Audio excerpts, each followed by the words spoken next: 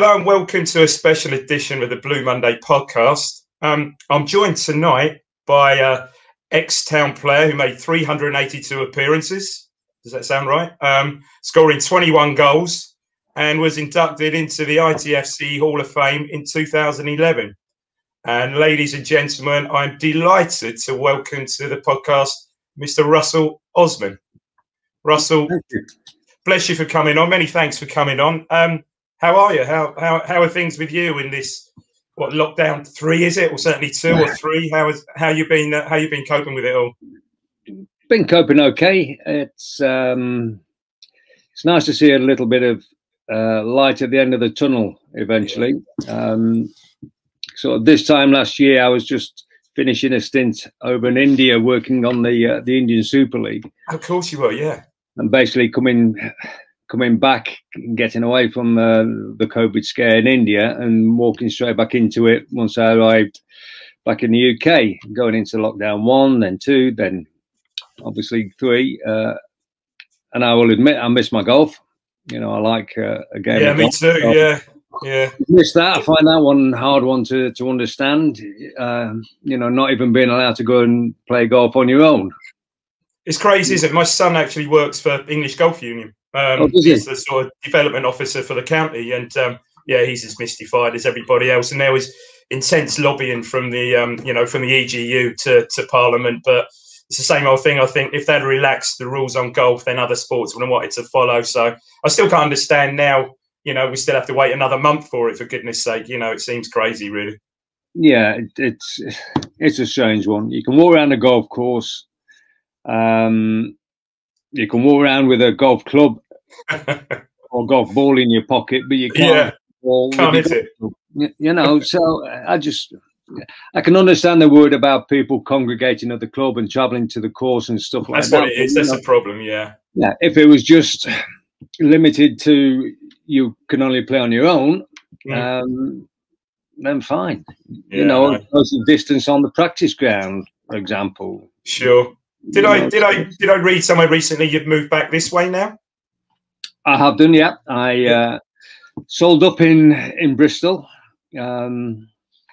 which was a little bit of a surprise, really. We were toying with the idea of coming back and thinking about putting the house on the market, and all of a sudden we had somebody approach us about buying the house, and we thought, ideal, it's perfect. And this person wanted the house lock, stock and barrel. Oh, wow. My wife's an interior designer as well. So we thought it couldn't have happened at a better time. Yeah. And at the moment, I'm just renting somewhere just outside Woodbridge, and we'll start looking for somewhere to move into permanently with, you know, in the near future. Oh, fantastic. So have you joined somewhere around here, golf course, or not yet? Well, I'm a country member at Woodbridge. Lovely, yeah. And the beauty is that I was a member at Woodbridge back in the late 70s, early 80s anyway. Ah, there you go. Okay. So in a way, it's like going home. Yeah, brilliant. I mean, Charlie Woods was a member of Woodbridge for a long time, and his great friend John Marks, who of course, away a while ago. John was like, you know, not only a lovely fellow, but a magnificent golfer as well. Yeah, yeah. You know, I see Steve Wymark up there, used to be the pro at Purdis. That's right, yeah. That's where I play. I play at Purdis, and my boys play at Purdis. Well, Ray East has dragged me around there a few times lately. Oh, yeah. I often see him. Often see him up there. No, it's a great game, and yeah, we look forward to it coming back. But we've got to talk about football, haven't we? We're not really here to talk about golf, although my colleagues at the pod always moan at me because there's 1 or 2 of us. There's about 6 of us really. There's 6 or 7 of us sort of work on the podcast. And there's a couple of us who are really fairly keen on golf, and they despair when we go into sort of golf mode and sometimes into cricket mode as well. So we better concentrate. So if I take you back, Russell, obviously born in Derbyshire, born in Repton in Derbyshire. Yeah. Interestingly, growing up, and it's a fairly well-known story, you kind of had to make a choice between rugby and football. I didn't really have to make a choice. No, you know, I was at grammar school. Burton on Trent Grammar School, and I played for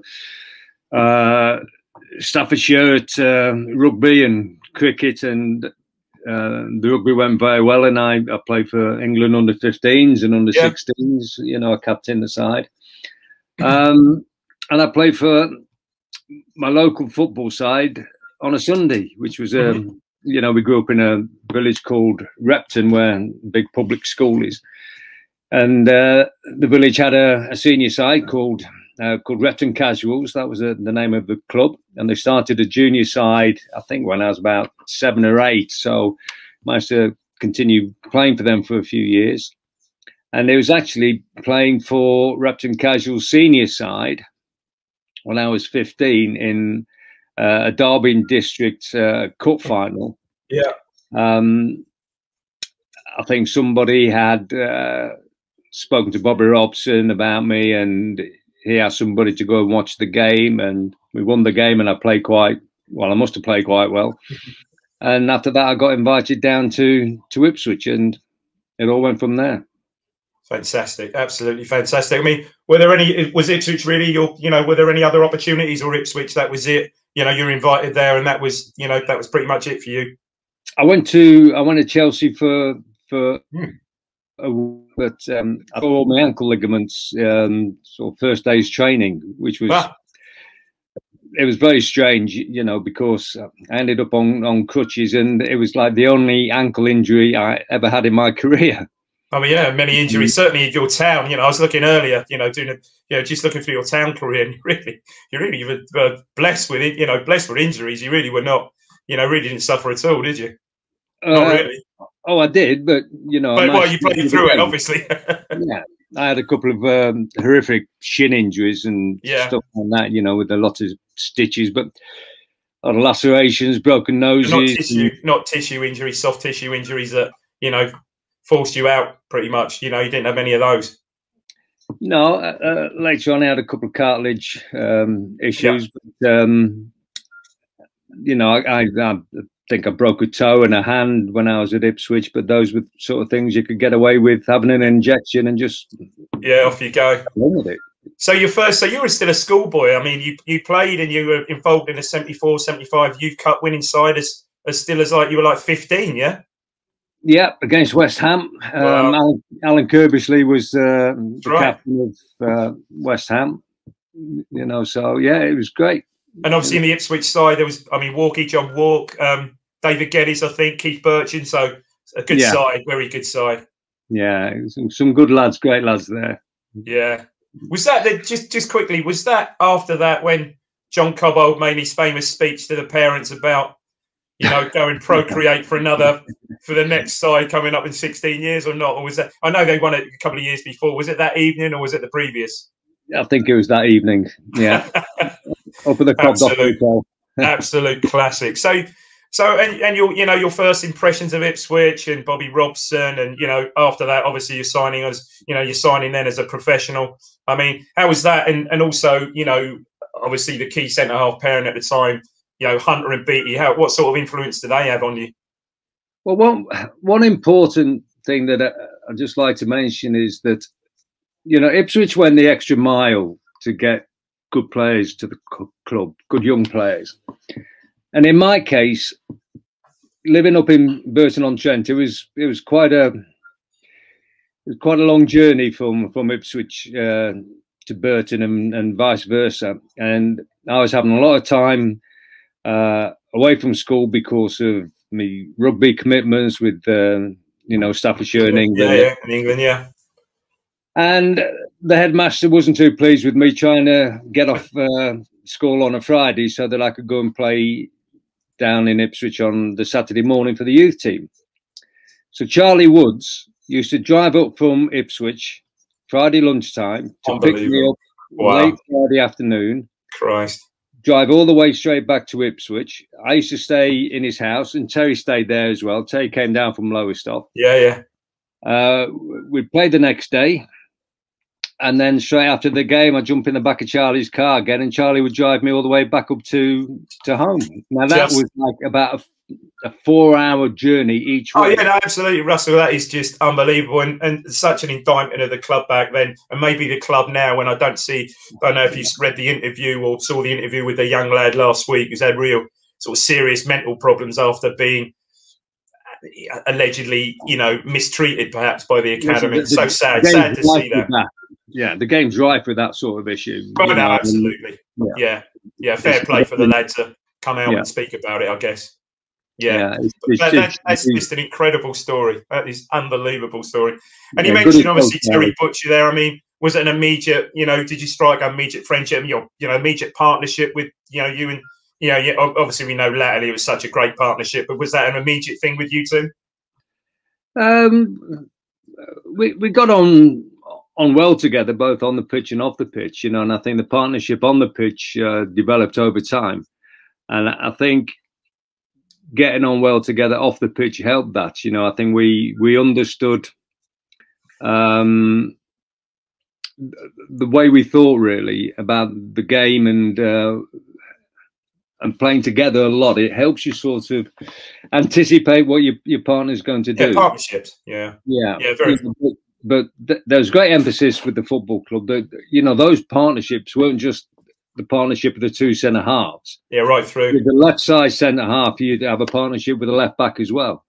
Yeah. And the two centre halves would have a partnership with your, believe it or not, your defensive midfield player, Johnny Wall, who used to score 30-odd goals a bloody season somehow from a defensive midfield position. So those partnerships were created all round the 10 outfield players, plus your involvement with the goalkeeper. And you complemented each other so well. I mean, you were very much two-footed, but I guess predominantly right-footed, or maybe not. But so obviously with Terry Butcher, obviously very much predominantly left-footed. You just seem to complement each other so well. As did Beattie and Hunter, I guess. With Beat predominantly left foot, Hunter predominantly right foot. You just both partnerships seem to complement each other so well. I was naturally a right-footed player. Yeah. But when I was a kid, my best mate was left-footed. And we used to have competitions all the time, involving in trying to improve your weaker foot. Yeah. We used to live in an old farm, and it was like trying to kick it through the stable door or the old barn window with your weaker foot and stuff like that. Yeah, a bit by a bit, I would say that, my left foot now is as good as my right foot was, and I get a little bit annoyed where players are so limited at the moment and totally one-sided. I'm exactly the same. Obviously never played anywhere near your level, but yeah, I always pride myself on being. My father was that. You need to if you're going to play football, you need to be two-footed, and it will take you.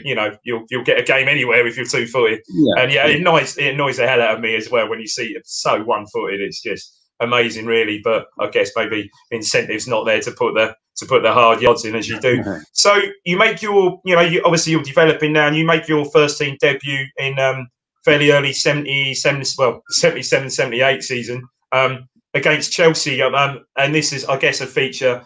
That was a season where Kevin Beattie, I think his injuries really started to kick in that season, and he pretty much was just wheeled out for the European games and the cup matches. Do you remember much about your debut, Russell?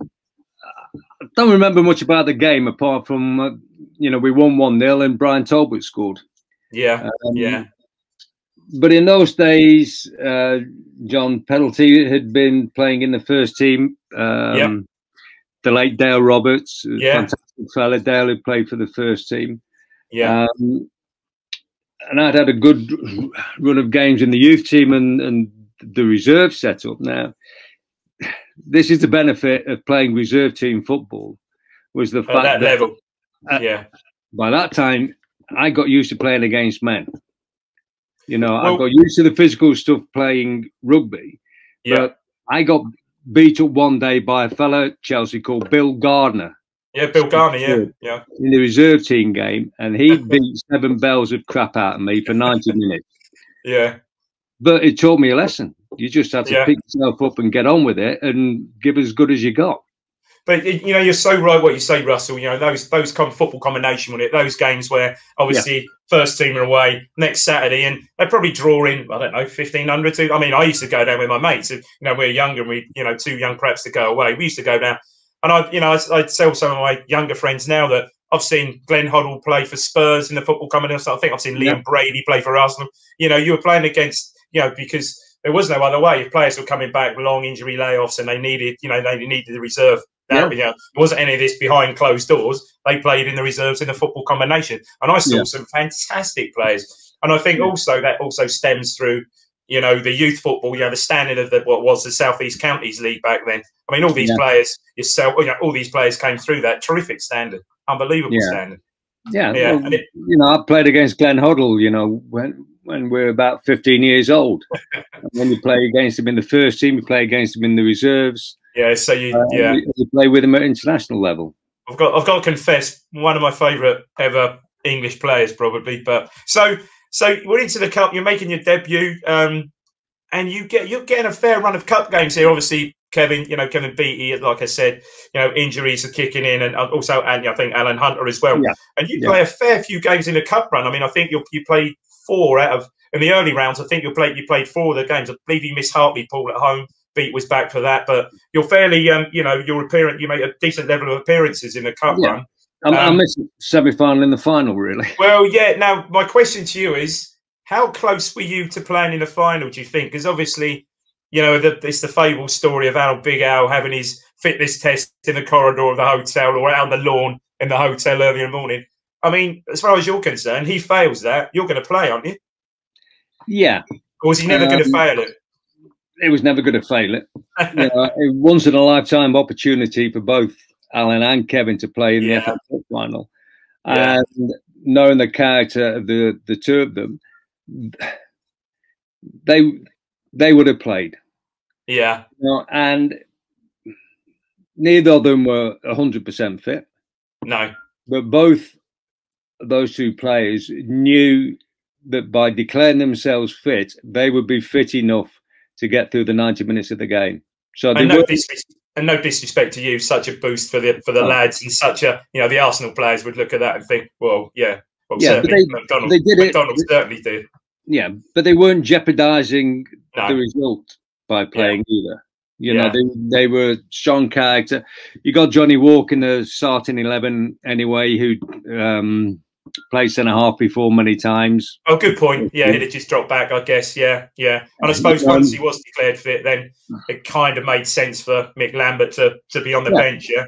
Yeah, it's no brainer. You know, that silly old rule of only having one sub. You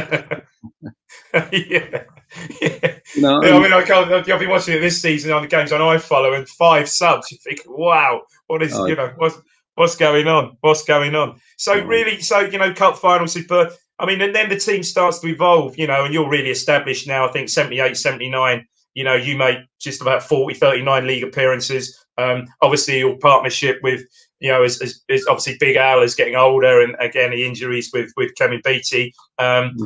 Your partnership with Terry Butcher's flourishing. How about the obviously early season 78, complete change of style when the first of the Dutchmen comes in, Arnold Muren. I mean, can you remember much about that? How that was perceived and how things? I mean, it's seemingly almost changed overnight. Where famously he says in his first game was the game against Liverpool at home, and you get beat 3-0. And he says, well, the ball's over my head, and if the ball's not over my head, I'm chasing Terry McDermott up and down the park, sort of thing, you know. Can you remember much about the evolution following that and the change that brought? Yeah, it didn't happen overnight. But I think when you look at the squad of players that we had, I think you could say they were very football intelligent players. Yeah. They understood the game, and they worked off each other very, very well. So it wasn't long before Alan Brazil knew that if he made a run to get him behind the defence, get the ball. He could trust Arnold Muren to see it. And Arnold said that, Alan Brazil, he said, Alan, you make the run. I will send the pass when I think the pass is right to deliver and at the right time. Fantastic. You know, because Alan started making runs and hesitating because he wasn't sure whether Arnold had seen him. Arnold just said to him, you made the run, I've seen you. Yeah, but I will decide when the pass is played. Absolute genius. You know, Absolute genius. Franz was different. You know, the way that he could take people out of the game by dribbling around them. Arnold would take people out of the game by passing around them. So that's what football is. It's about getting the numerical advantage by taking people out of the game. Well, again, partnership. And again, another partnership there, I guess. I mean, what was it like to train against those two? And what was it like to, for instance, you know, one of the greatest all-round centre forwards I've had, I think he had everything I've seen is Ipswich, is Paul Marin. I mean, what was it like in training? Would he give it out in training? Oh, yeah.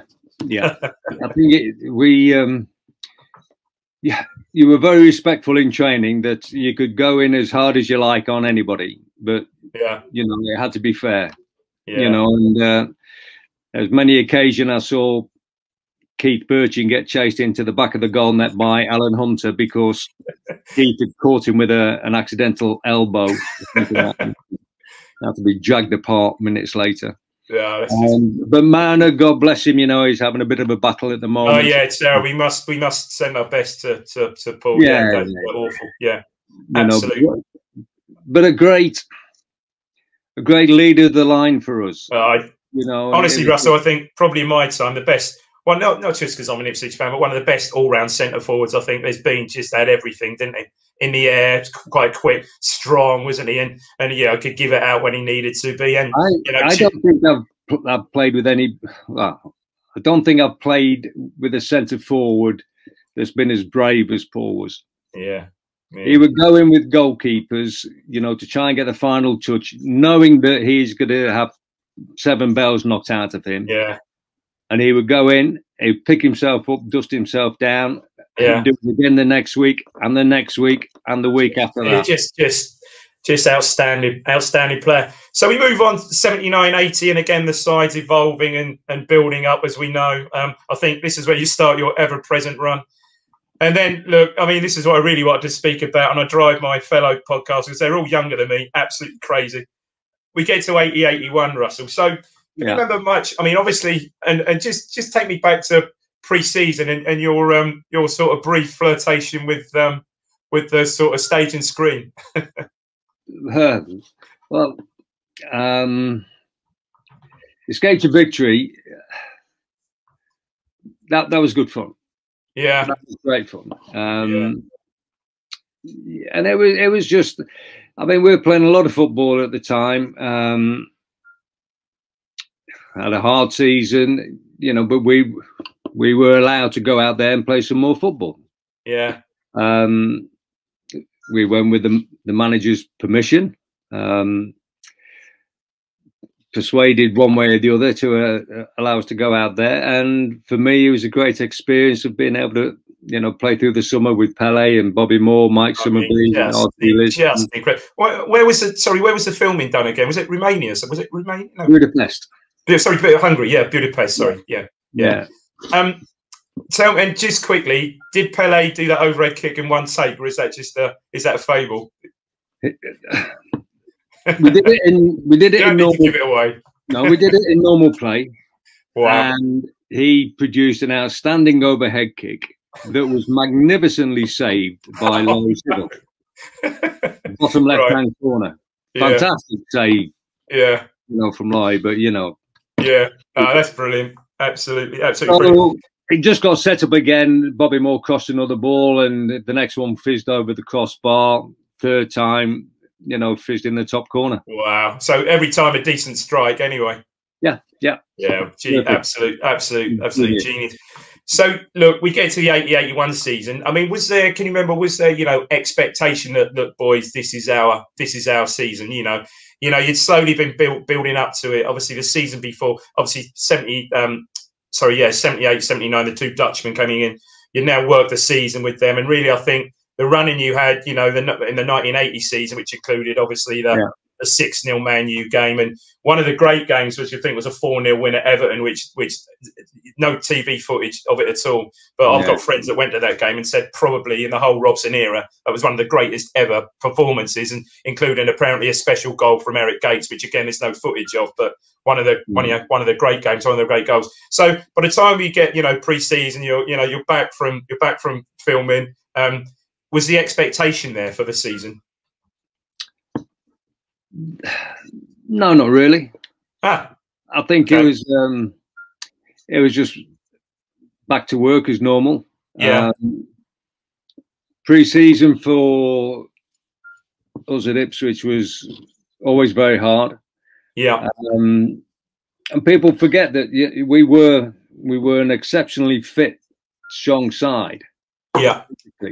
Yes, we could play football, but we could compete with people physically on the pitch. So if the going got tough, we could look after ourselves on that front. If we were playing on heavy pitches, we weren't going to run out of stamina, because by this time we got a very good level of fitness built into us all. Yeah. So when the season came around, and I think we started off with a very, very good run of unbeaten games. I was at the first. I was at the first away game, Leicester, wasn't it? John Walk scored quite a late. Clay, I think he dominated the game from memory. Scored a really quite late win on a boiling hot day. I remember Gates crossed it in. Yeah. Yeah. And it just seemed to go from game to game, result to result, and you start to get a little bit of belief in the squad and the team that if we go a goal down, we've got enough fighter in the side to just drop a gear and pick up a bit more momentum and get the result that we need. And like I say, everybody seemed to be on the same level of thinking of how the game is going to be played. We didn't worry too much about the opposition. We just knew that if we were playing well ourselves, then we've got every chance of getting the results. Yeah. And that was it. We were sort of reliant on the majority of our players playing well week in, week out. Not everybody, but your teammate and your partner alongside you would pull you through the game sometimes. Yeah, I mean, two things really. I'd like to just dwell on particular week, because believe it or not, it's a purely coincidence, but 40 years ago, pretty much to tonight, was the game in St Etienne. I think it was the 4th of March, so it's the 3rd of March, so corresponding day, actually, the Wednesday. So this Wednesday, 40 years ago. But just before that, how crucial do you think was the injury, to George Burley at Shrewsbury that put him out for this? That put him out for the season. That was obviously Steve McCall came in, and Steve McCall could cover, obviously various positions, and obviously Mick Mills moved across. But that was to me, that was a fairly crucial injury. It was a cruel blow for George.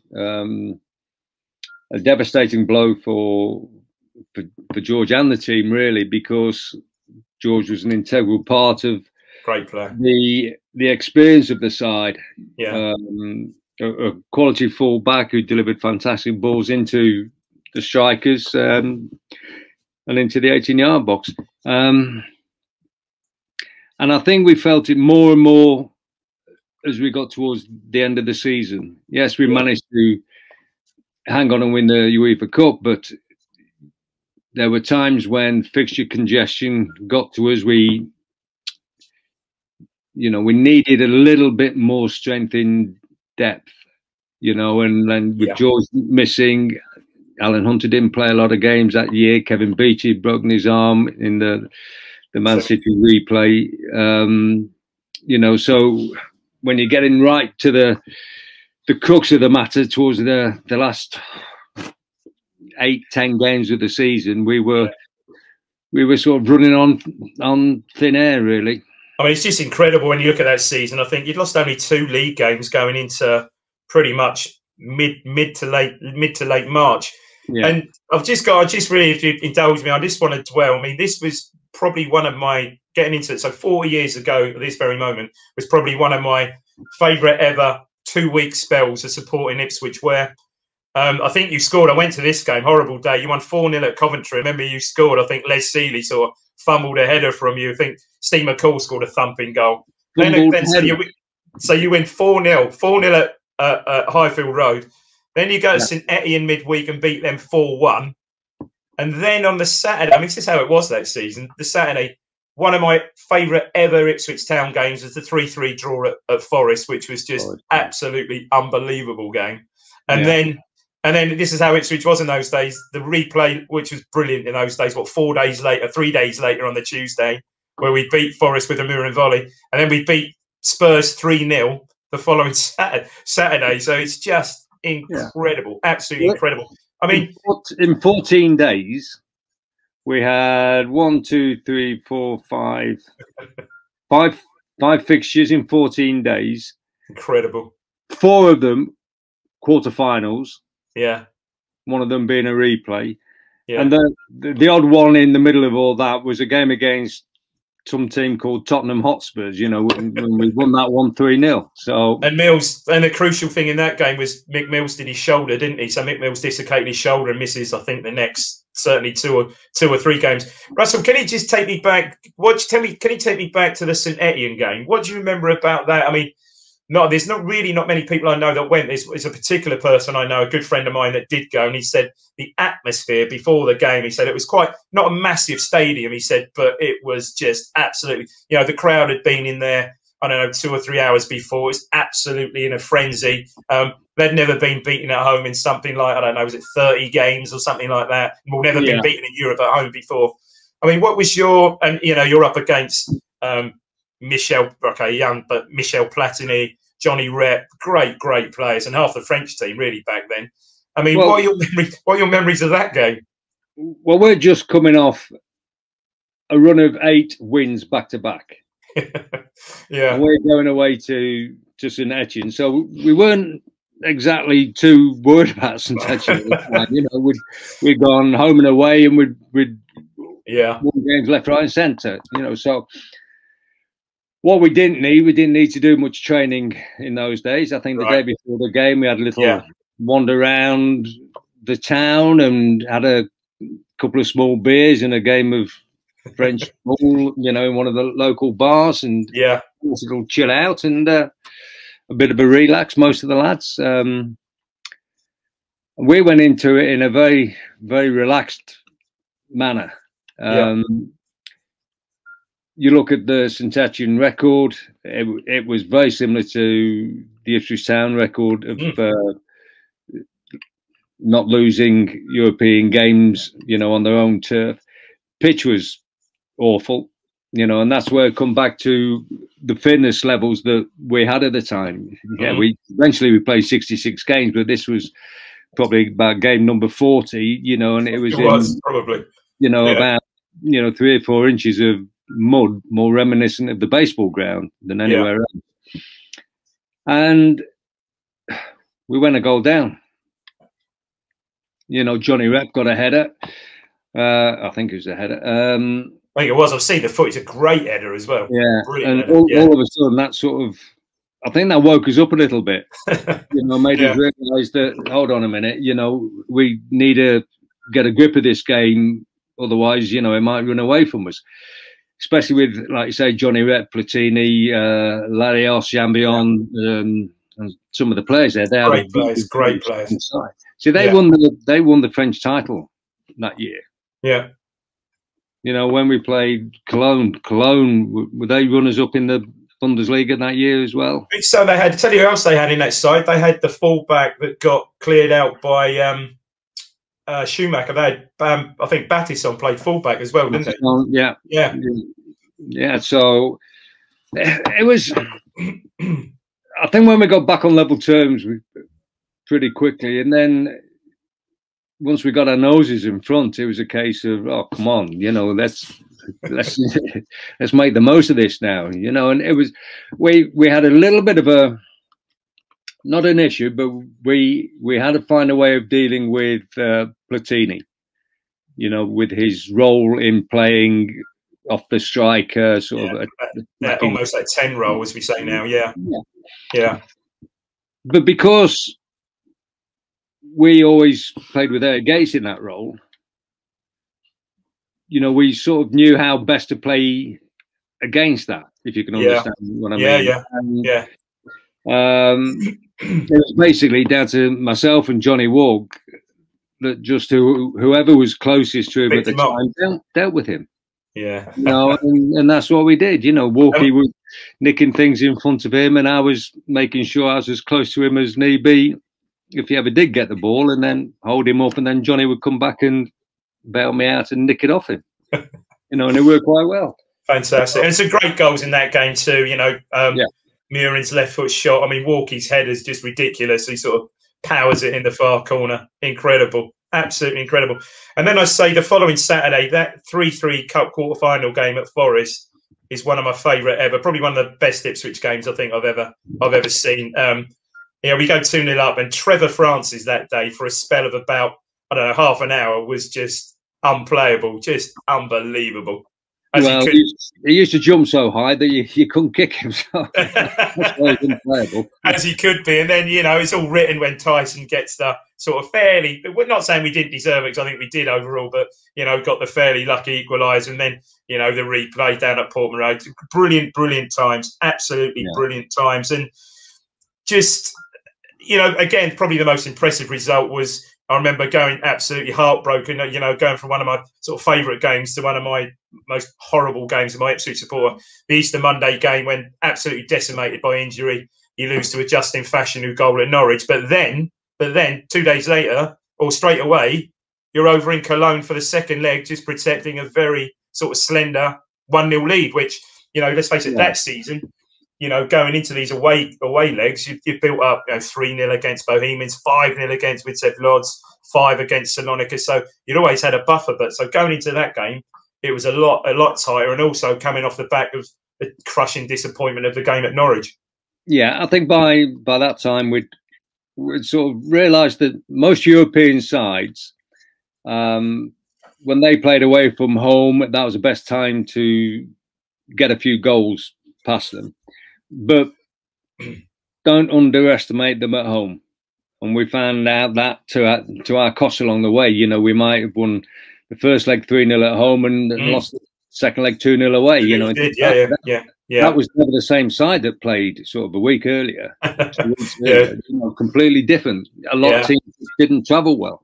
So we got used to that. And going out to Cologne, it was one of those things again. We played Norwich, we played Arsenal, we played Norwich. We had to go straight out to Germany after the game because, if I'm not mistaken, what was it? Norwich on the 20th and the Cologne game on the 22nd. Just crazy, absolutely crazy. You know, so we played the game, fly out. Yeah. We went around an amusement park the following day. That's the story. Yeah. Again, there's no need to train. It was a case of how best do you recover in time for the next year. And you've got to remember, in those days, we never had a masseur. No, of course not. A team of masseurs giving everybody a rub down after one game, or ice baths, or any of this. You had Tommy Eggleston with a bucket and a sponge, didn't you? That was it. Yeah. You know, full stop. So there's no luxury of having a massage and putting your feet up for the day and any of that. So it was an amusement park, chill out, early night, and then just get on with the game. Yeah.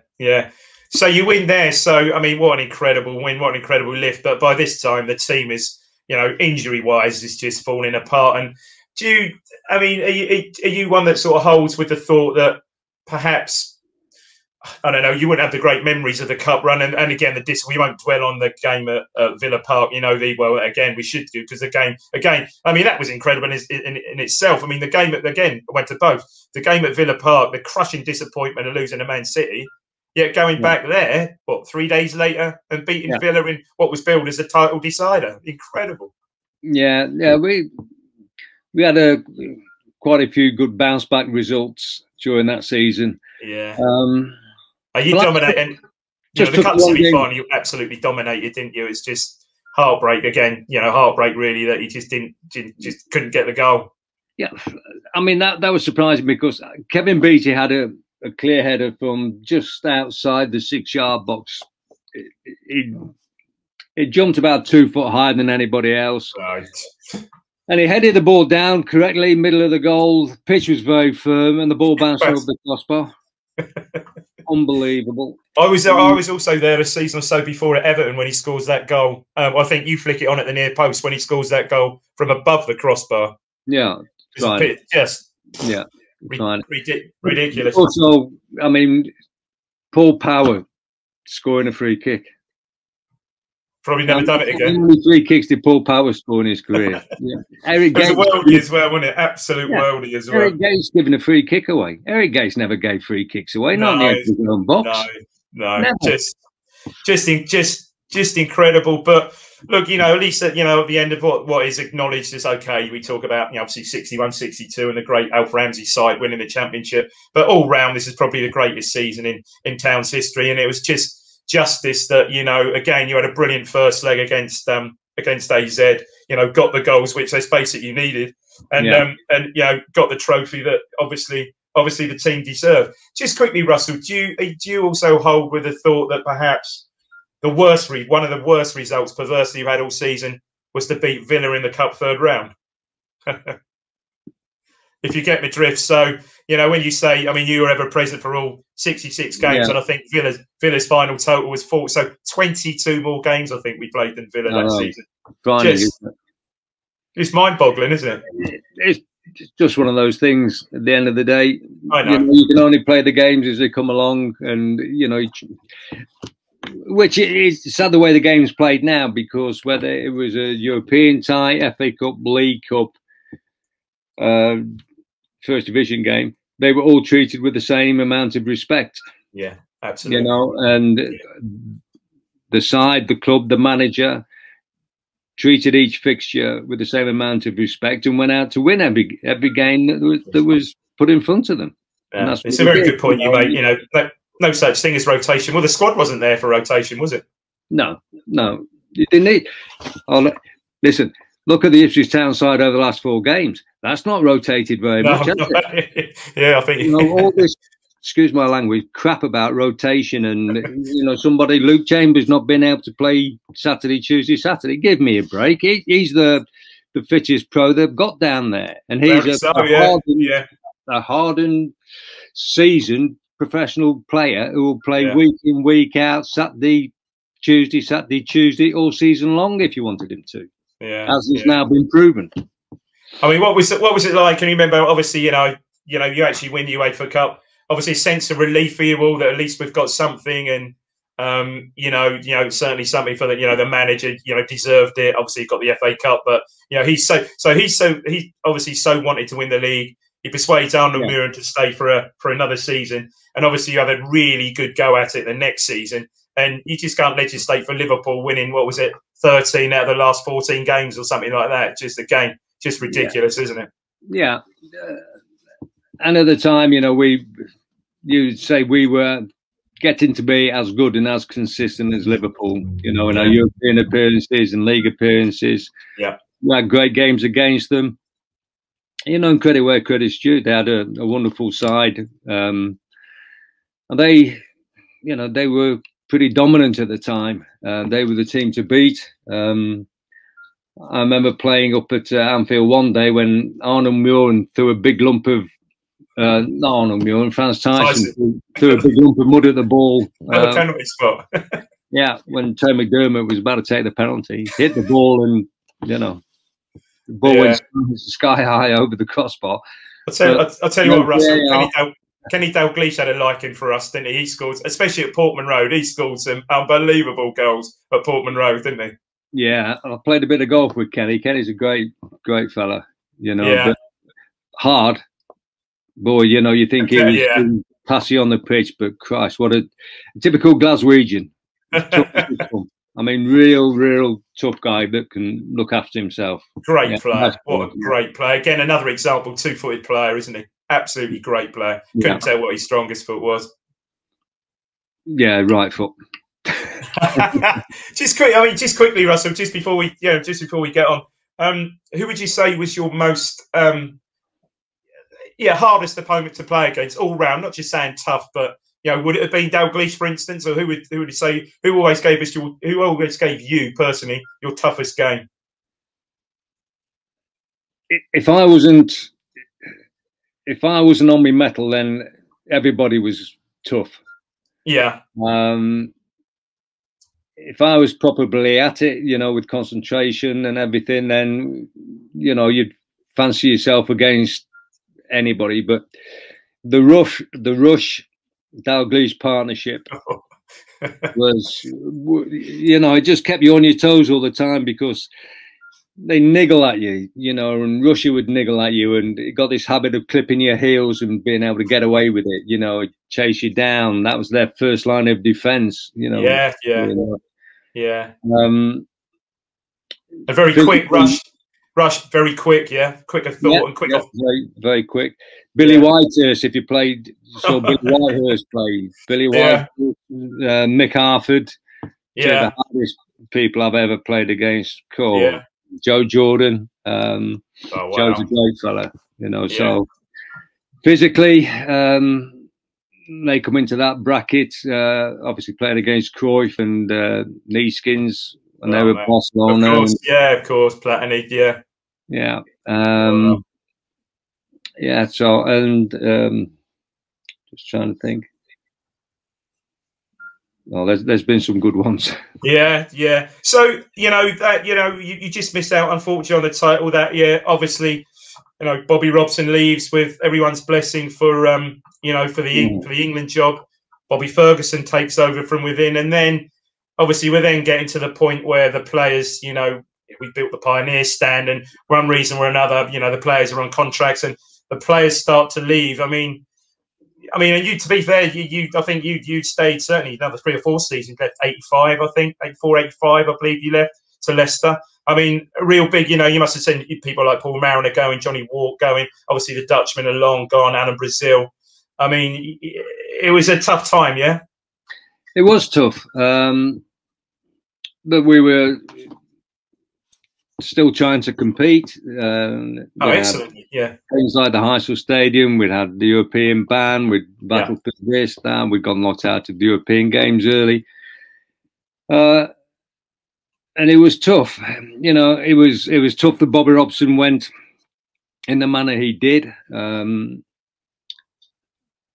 think the side deserved to stay together a little bit longer, to have another go at winning the title. Arne Muren just packed his bags and went straight up to Manchester United, and you know, the club never got a penny for him or anything, which was a tough one. That a reflection of what was going on at the time. You know, it was like Bobby's gone and nobody's prepared for the dig in. What's going to happen after Bobby's left. You know, and it caught everybody on the hop a little bit.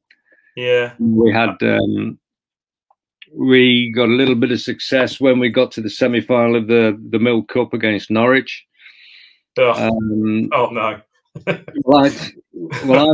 missed the semi-finals because I'd been sent off with Simon Stainwood in the quarter-final replay. I remember that now. Oh, crikey, I remember that game at Portman Road. I mean, I've seen some of the worst. I know it was a away game. Some of the worst crowd trouble against QPR. I think that was around about that time at Portman Road, one evening game. Then we had the worst refereeing display at oh my God! You know, and I was sitting in the stand. Bobby Ferguson playing me. Should have been absolutely outside. And also, I remember. Tell you what, I do remember a game. Never a penalty. A cup quarter-final replay against Everton when I think they give a penalty against you. Really harshly. Graham Sharp scores. Yeah. I mean, the pitch wasn't the best, and it just kicked up and hit me sort of in the stomach and brushed my arm. Yeah. There weren't many people appealed for it. I remember that. Do you know what? I just wanted to remind you one game, and you know, this was not really a great escape because we ended up because of how odd the league was. 83-84. There's a game that you play. You have a great 2-2 draw brilliant 2-2 draw at Liverpool. Gates scores an unbelievable goal, and then I'm not sure if you're aware of this statistic. You go to Old Trafford, I think, on the bank holiday Monday. And you win 2-1. So a great result, which pretty much guarantees survival. I was there. I remember De Vrij scoring a really good header, and I think the ball, Alan Sunderland scores a winner off his knee.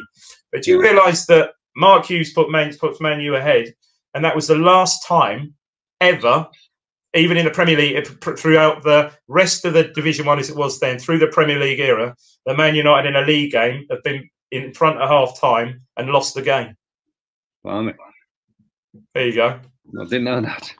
Apparently, I know, incredible stat. So your memory, your memories of the time you're leaving, Ipswich. I mean, really, I suppose at the end, there's Paul Cooper's still there, Terry Butcher's still there, pretty much yourself. I think George Burley, or did you leave around about the same time as George Burley and Eric Gates? Are they just about gone then?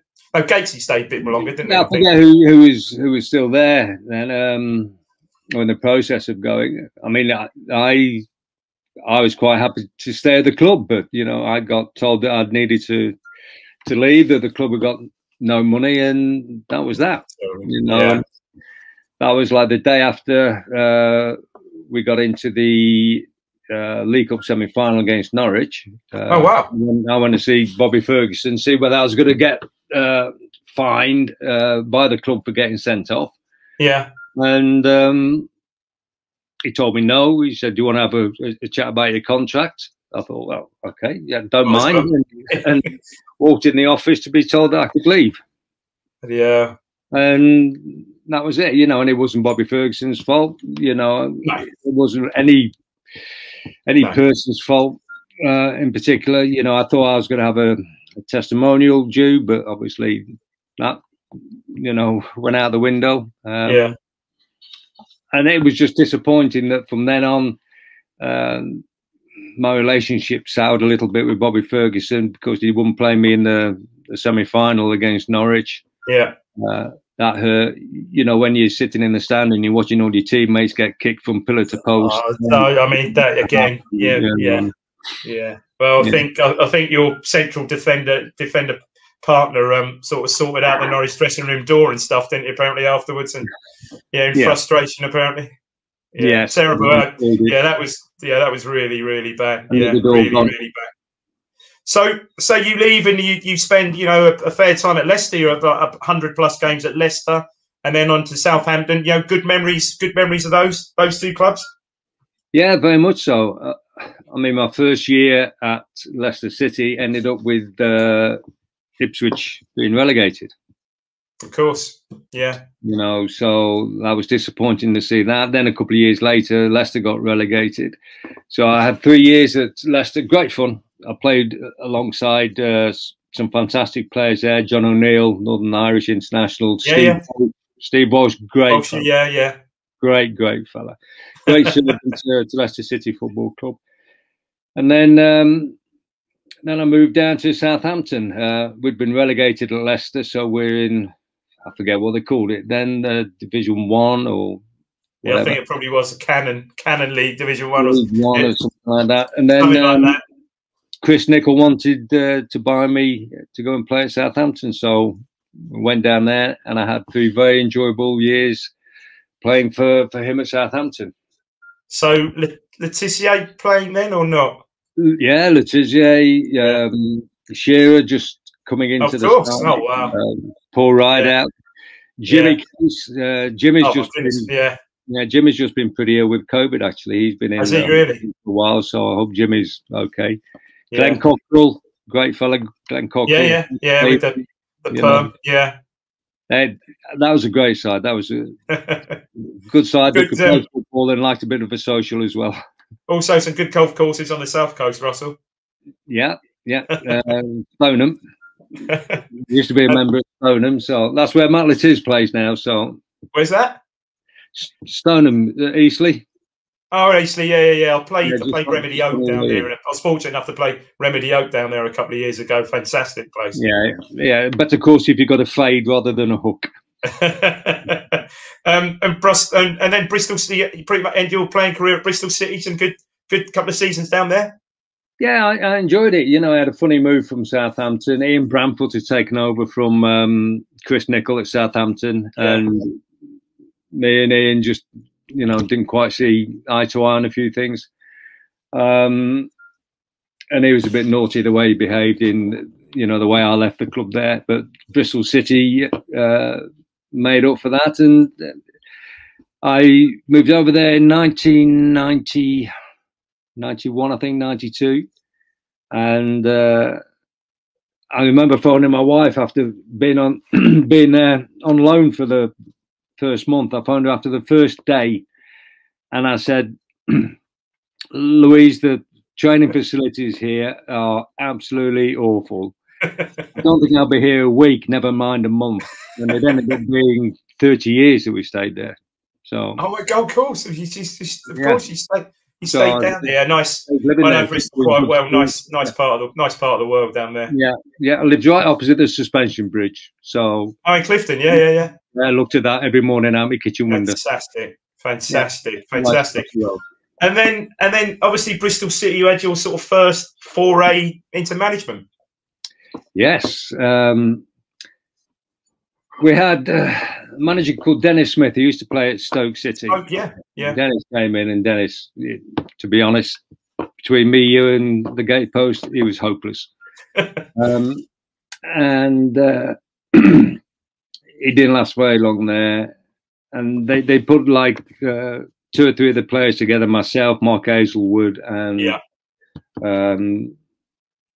I think it was Gary Shelton, to take charge. Yeah, which is fine. And then they'd asked me to be assistant to Dennis Smith. So when he took over, I was assistant to Dennis Smith when he took over. And when he left, you know, they gave me the job, and we went pretty well. We didn't have a lot of money. We were punching above our weight. We'd knocked Liverpool out of the FA Cup in February in the 4th round. That's right. After holding them to a draw down at Ashton Gate, we had a floodlight failure. We had a replay, which we drew. We then won the replay 1-0 with a Brian Tinian goal up at Anfield, which was a wonderful experience. Because I think, I want to say they were the cup holders as well, I think. Well, I'm not sure. Yeah, possibly. But yeah. Andy Cole was a player there. So one of the first things I had to do was allow Andy to leave to go to Newcastle United. They came in and made a very healthy bid for him. So off he went. He was great for Bristol City. And then we had a new board of directors move in. And they wanted their own manager in. Sure. They appointed Joe Jordan. I get on fine with Joe. Joe's a very nice man, and you know, I see his kids. I coached his kids when I was down there. You know, and it was just a shame. You lose your job when you've done nothing wrong. You know, you're quite competitive, but that's football management for you. You know, there's one thing certain is that you've got to get a sack somewhere down the line. And then you have a brief spell at, I think, caretaker at Plymouth, and then on to Cardiff, Bristol Rovers, and a spell at Exeter as well. Yeah, I did a little bit at Plymouth because Steve McCall was assistant to Peter Shilton. Shilton been sacked. I remember that. Yeah. Trying to take over. Steve asked me if I could help him for a couple of weeks. I still got the court case going on with Bristol City. I said, yeah, you know, but I can't earn anything out of it, you know. Yeah. And then the morning I'm driving down, Steve resigned without taking charge of a day's training. So the chairman then phoned me, Dan McCauley phoned me and asked me if I'd just carry on coming down and take the last few games for the club. And we very nearly, you know, avoided relegation. You know, we won 3 out of the last 4 games or something, but got pipped on the final day by, I'm not sure if it was Wickham or somebody. And then, you know, I played a little bit at Brighton as well for Liam Brady. Then I played a bit at Cardiff and ended up going back to Cardiff as the manager for a while. It didn't work out great, you know, so it was time to move on again. Yeah, sure.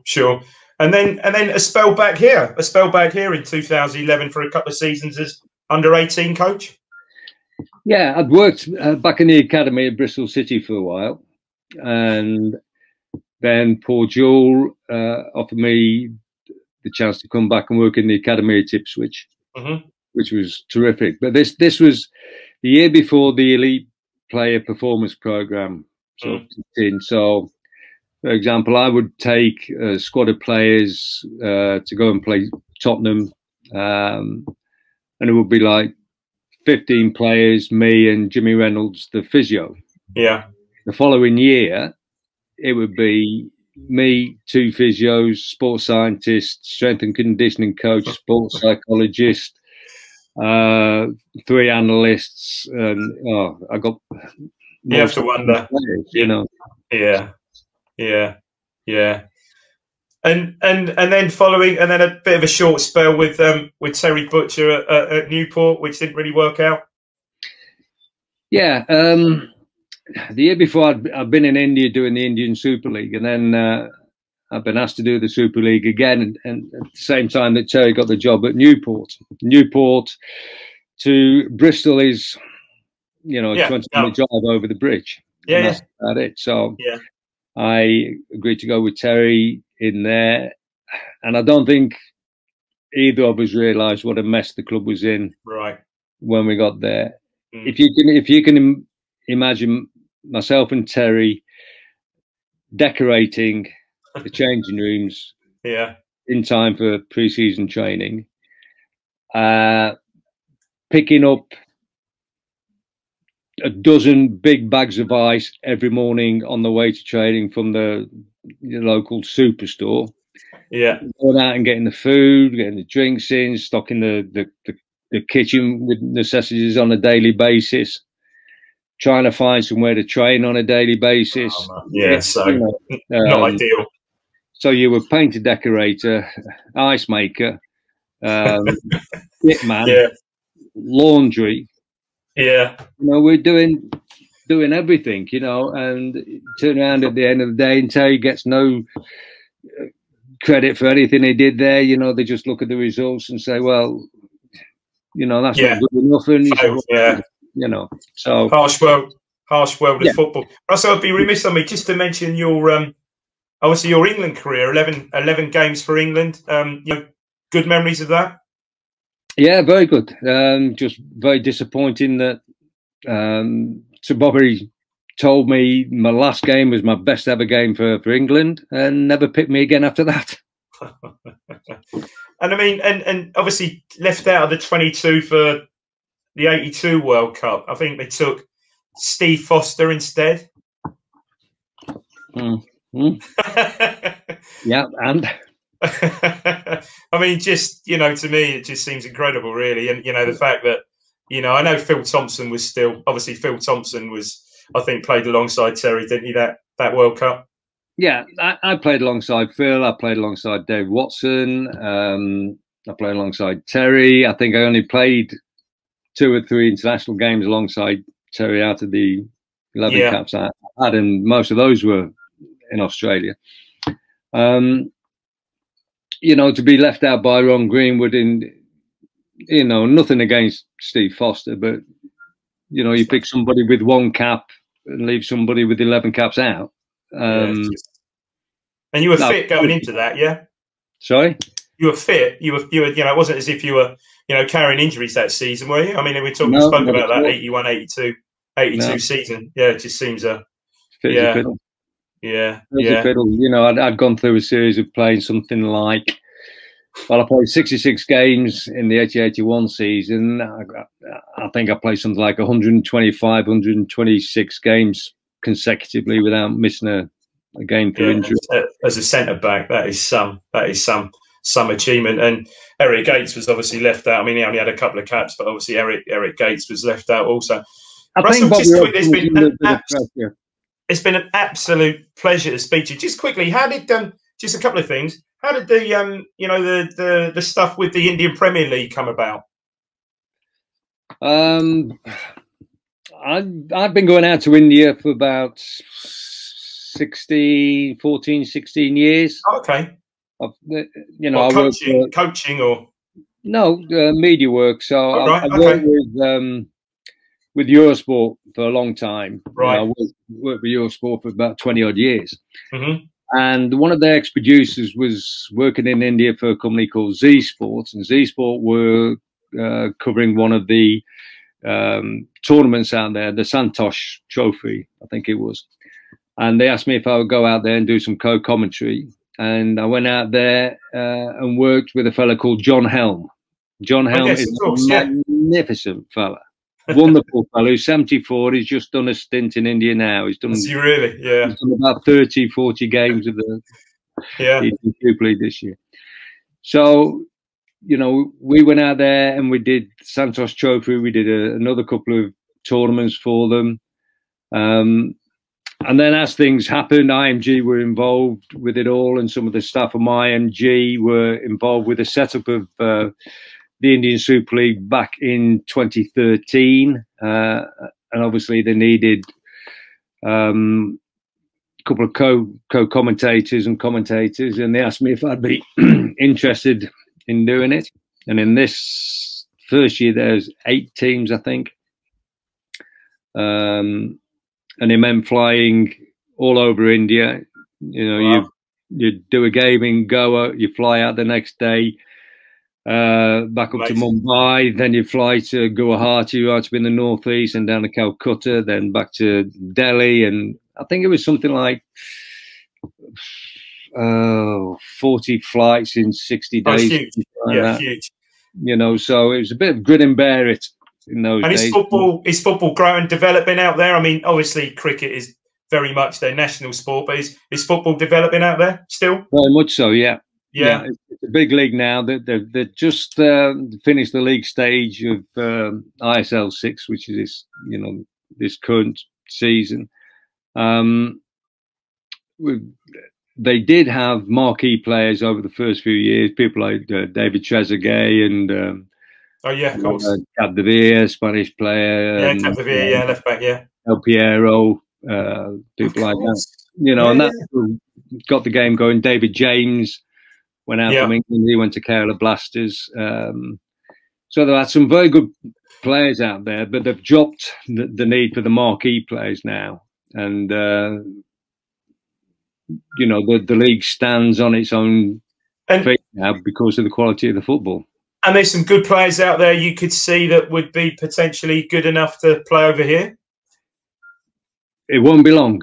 Yeah, interesting. It won't be long. Yeah. You know, they've introduced academy football into most of the big clubs. The City Group bought Mumbai City last year, so and a lot of investment. They've just won the league this year. They're now going to the playoffs. So there's a big feather in the cap for Damien Willoughby and the City Group people out there. That's a massive achievement for them. Yeah. So it's all looking very good. You know, they've got some good young players coming through. But what they've got to do, they've got to remember that these good young players have got to perform year after year after year, not just 1 year. And because they end with, you know, 20 million followers on social media, that they've made it. You know. Yeah.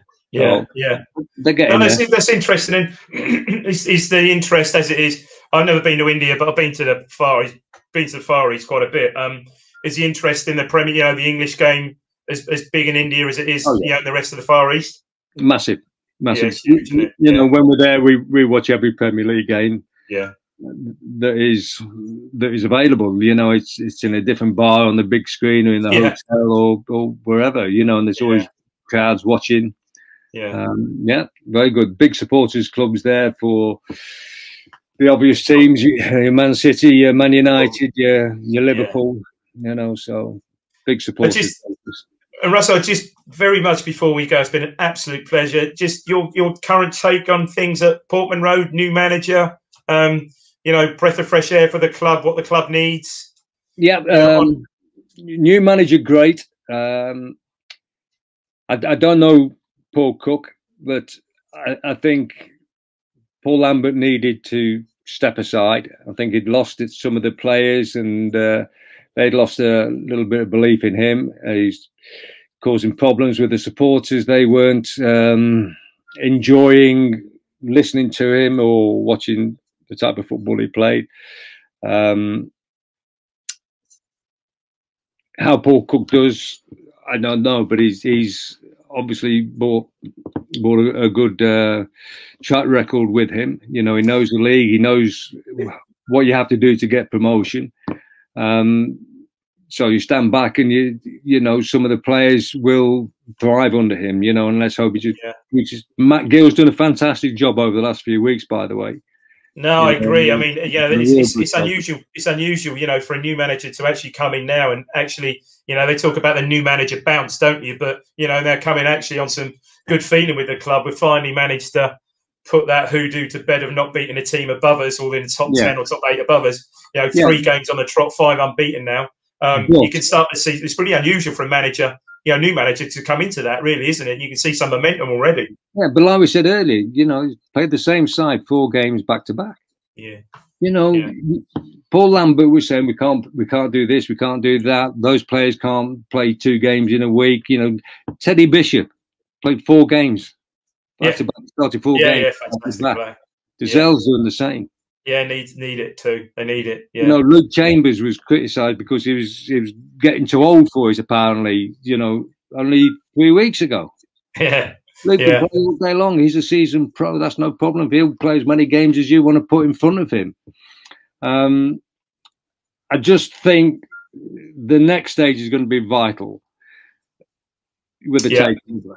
You know, it looks like the takeover is going to go ahead by all rumours and whispers and stuff like that. And I think that's what is going to make the difference to the club. A new manager going in, he'll make a difference to the players, the playing staff, the surrounding staff at the club, fine. But the manager is not going to improve Portman Road. Sure, yeah. He's not going to improve the training ground. All that comes down from the ownership of the club. The environment needs livening up down Portman Road and the training ground. And you're right, you know, you go down to Portman Road and it all looks a bit, you know, if you look closely at it, it all looks, you know, fantastic ground. You know, you're inside the ground, looking at the pitch, the stands. You know, it's a upper Championship Premier League ground, isn't it? But if you look closely at it, it's a bit shabby, isn't it? A bit sad and run down. Yeah. You're seeing better days as it is at the moment, and you need somebody to come in and put an arm around the club and say, listen, we're going to get you back on 2 feet again, give you a little bit of a shot in the arm, of injection of money and stuff like that, and make you look the part anyway. Yeah, well, here's hoping. Russell, it's been an absolute pleasure. Thanks for sparing the time, my friend. It's been a real pleasure, and my pleasure. You know, great for me to reminisce on the and I say I bore to death all my podcast colleagues with stories of, well, back in 80-81 and when it was 80-81. So it's great to hear someone who was, you know, 66 games, absolute legend. Thanks ever so much for that. Really appreciate it. We can talk about golf next time. Thanks a lot.